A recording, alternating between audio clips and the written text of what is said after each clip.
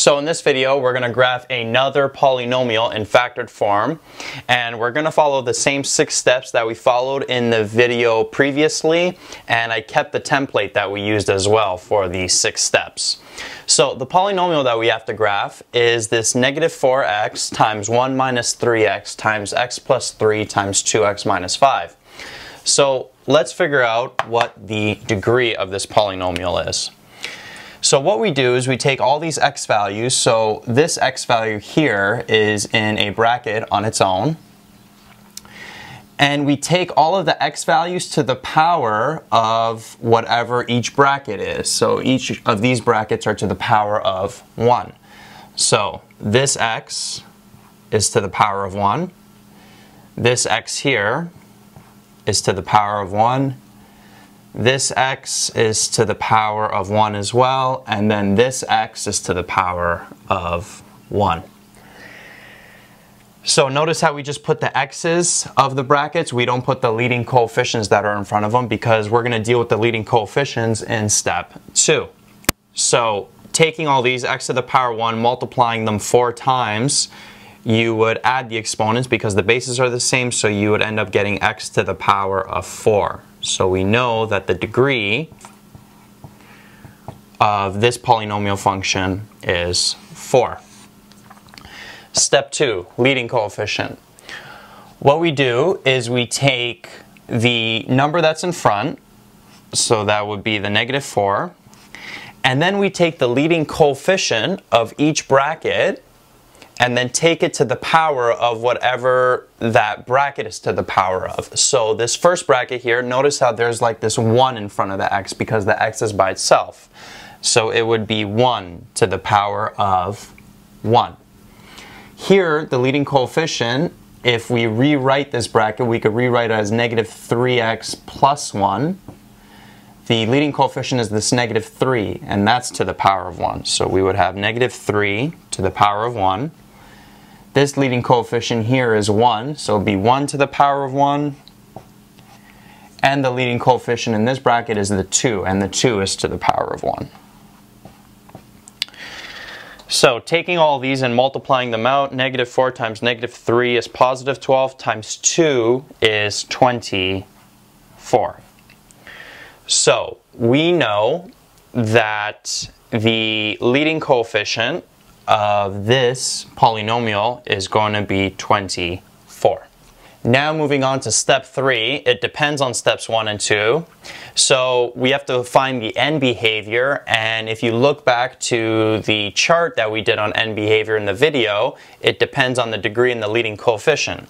So since our degree is 4 and it's even, and our leading coefficient is 24, which is positive, an even degree of positive leading coefficient means that the end behavior is from quadrant 2 to quadrant 1.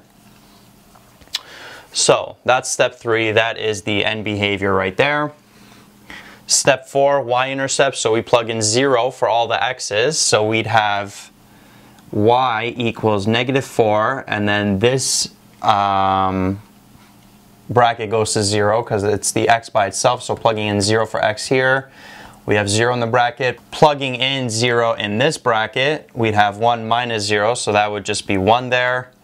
Plugging in 0 in this bracket, we'd just be left with 0 plus 3, so that would be a 3 in the bracket. And then plugging in a 0 here, we'd just be left with the negative 5. So taking all of these, multiplying them out, the 0 makes the whole thing 0, so we know the y-intercept is equal to 0. Moving on to step 5, we have to find the x-intercepts, and we do that by plugging in 0 for y and making it equal to the whole polynomial function. And then what we do is we find out when does each bracket equal 0, including this x here, which is in a bracket. So that bracket's going to equal 0 when x is equal to 0, so we know that that's one of the y-intercepts. And that makes sense because since the y-intercept was 0 here, we know that the polynomial function will go through the origin. Next, when does 1 minus 3x equal 0? Well, when we isolate for x, bring the negative 3x over, 1 minus 3x would equal 0 when x is equal to 1 over 3.